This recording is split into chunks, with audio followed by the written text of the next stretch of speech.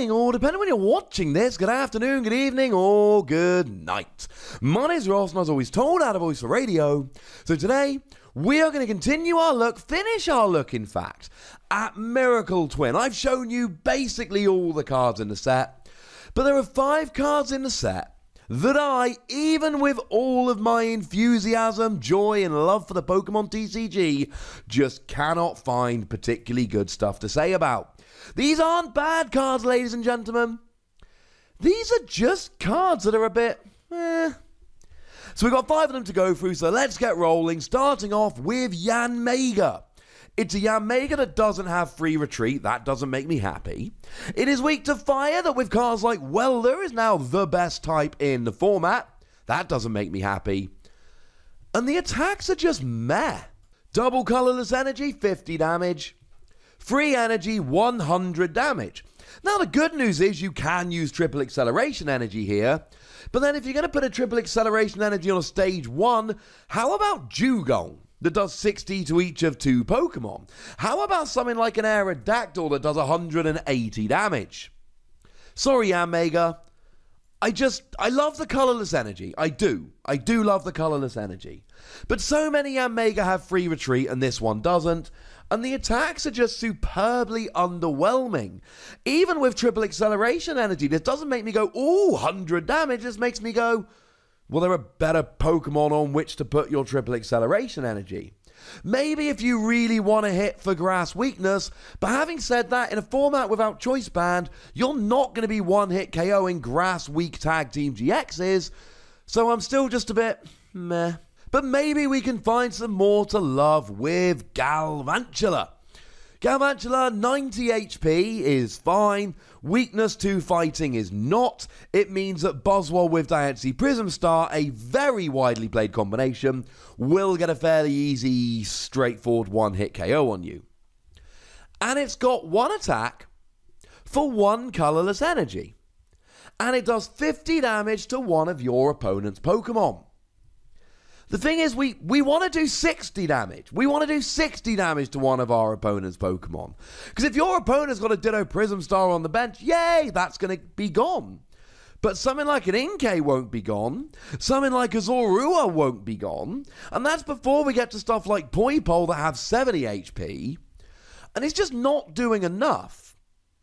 And I mentioned it earlier, but we've got Dugong that as a stage 1 can do 60 damage to 2 bench Pokemon. And look, I know that Galvantula does it for 1 colorless energy, whereas Dugong takes 3, but Dugong can use triple acceleration energy. And triple acceleration energy is good, ladies and gentlemen. Triple acceleration energy makes us extremely happy. It's a single attachment. I'm not saying that this is bad, and most cards don't hit 50 damage to the bench. But I am saying that I'm not seeing a huge amount of use for it. And here's the thing, right? It's a lightning Pokemon. But there's no point using Thunder Mountain because you're not using any lightning energy to attack. Or I should say, there's no lightning energy in your stated attack cost. So that's not going to be particularly helpful. And Tapu Koko Prism Star can accelerate in energy to you. But Tapu Koko Prism Star gets Lost Zoned and puts 1 energy onto each of 2 bench Pokemon. You need better Pokemon here. We can do better than Galvantula. Now you can use Electro Power to hit the active. And this is an attack that can hit the active. I should mention all of our translations here come from the lovely Joe over at Cerebi.net. But even then, Zapdos.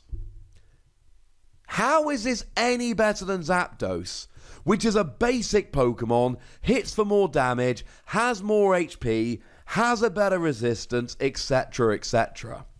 I don't see any reason you'd want to play this over Zapdos. And I'm not down on Galvantula. I have many spiders in my house. And I was quite a fan of the Galvantula from Steam Siege, which was both lightning and grass type, and could do 30 damage to 2 of your opponent's Pokemon, applying weakness and resistance for the bench. That was a good sniping attack. This is not, ladies and gentlemen. It really isn't. And I hate to say it, but I'm also going to have to put Relicanth on this list. And look, ladies and gentlemen, I adore Relicanth as a Pokemon. Relicanth has given rise to one of my favourite artworks in the entire history of the Pokemon TCG. The one from Call of Legends is beautiful. This is not a good card. Now, it is a fighting type, which means weakness on stuff like Pikachu and Zekrom. And it means Diancie Prism Star to do a little bit of extra damage. And it means Brooklet Hill to go and search it out, though that will rotate as this becomes legal. Maybe not the best point. But firstly, 90 HP is uninspiring. And secondly, we've just got fairly rubbish attacks. The second attack for 2 colourless energy does 30 damage and confusion.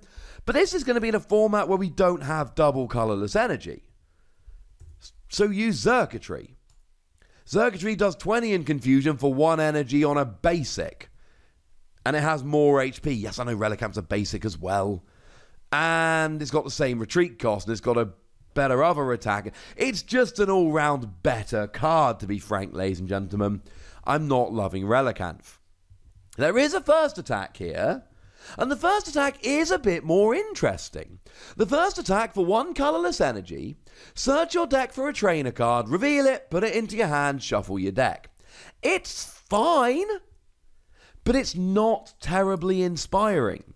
Because the thing is, you're not doing any damage. Now, if you go second on turn 1, I don't hate this. Because you can search for something like a Cynthia if you don't already have it in hand. You can go for a Green's Exploration if you've got no Pokemon with abilities down, etc. But really, you want to be attacking. There are so many Pokemon that on turn 1 can do great things. Zapdos comes in doing 80 damage. Something like a Lowland Vulpix, yes, it's worth giving up an attack to get 2 Pokemon out, but you're not doing that here. And sure, you can go and search for a couple of item cards to get you a couple of Pokemon, but then you're thinning out your deck as well, in a way you might not want to in the early game. I don't hate this for the first attack. I think the first attack here is fine. The problem is, the first attack here is fine. It's not good, it's not impressive, it's not exciting, it's fine. But really, you're using this in a situation where you've got nothing else and you're panicking. It's not a reason to play this as a cornerstone of your deck. And finally here, we need to have a little bit of a look at Tauros. And pre-rotation, I could make an argument for Tauros. Post-rotation, I cannot make much of an argument for Tauros. I will say that with 110 HP, it will survive a hit from Buzzwole even with Diancie Prism Star out. What else? It's got a retreat cost of 1, so Acrobike gives it free retreat. Woo! No, wait, sorry, not Acrobike. Escape Board. There we go. Still woo, still good. And, I mean, look, the thing I would like about this is 2 energy, 60 damage, plus 10 to yourself. Now, in a format with double colourless energy, you can use this to knock out those 60 HP Pokemon like Inkay that I mentioned before, and just, you go second, on turn 1, start taking KOs. Which, incidentally, is what Tauros GX did, though Tauros GX didn't do 10 to itself when it did 60, this unfortunately does, boo hiss, etc.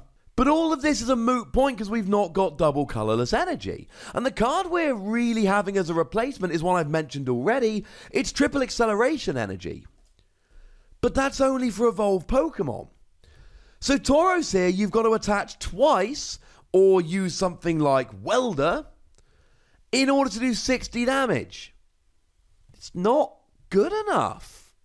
Now, in a pre-release, I can see an argument for this as a fairly beefy basic Pokemon.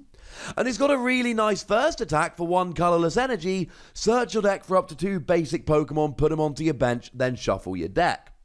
But if you want a Pokemon that's going to get your basics out, play the Dunsparce from Celestial Storm.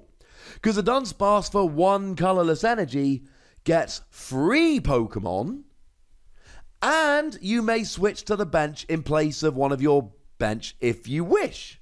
And then you can paralyze on a coin flip on the second attack in an emergency. So if you're playing this for Call for Family, don't play this. Play Dunsparce. It's not rotating. If you're playing it for the second attack, It's 2 energy. It's not good enough. With double colorless energy for knocking out basics before your opponents had a chance to attack, it's a decent card going second. Outside of that, it's not. Also, I think I said 5 Pokemon at the beginning of the video. I meant 4. I'm not offended by any of these Pokemon. None of these Pokemon make me want to quit the game. They're just underwhelming. They're just not giving me any reason to play them over similar Pokemon. And for that reason, they don't get their own video. They get to end my look at Miracle Twin. Yay! But that's about all they get. So there you go, ladies and gentlemen. These are the 4 cards from the set, which frankly do not excite me. I'm sorry, but I'm an honest dude. That's how Zalaka sees it. But maybe you guys can find a better use for them than I can. Let me know in the comment section. Go nuts, be nice. And then make sure you like this video, subscribe to this channel, follow me on Twitter at @TheWassy, and Twitch for some live action at twitch.tv/PTCGRadio. If you want to support the channel, get some bonus podcasts and all that, head on over to patreon.com/PTCGRadio, where you can do exactly that. And please do make sure you're checking out youtube.com/WassyPlays, where we talk about games that don't even have Pokemon in. But by far the most important thing, as always, look after yourselves till next time. Thank you very much for watching. My name's Ross, and you've been watching PTCG Radio.